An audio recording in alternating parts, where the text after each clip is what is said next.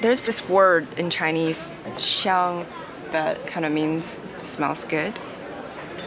It could describe flour, food, really anything. But it's always a positive description for things.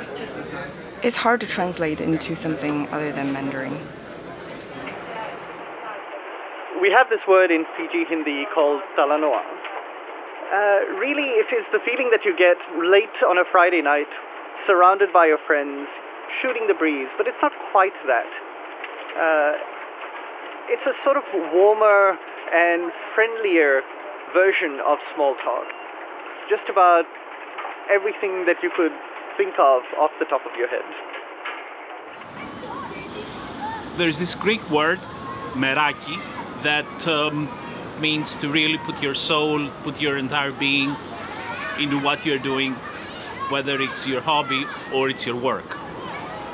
You're doing it with love for what you're doing. But it's one of those cultural things that I've never been able to come up with a good translation. Meraki. With passion. With love.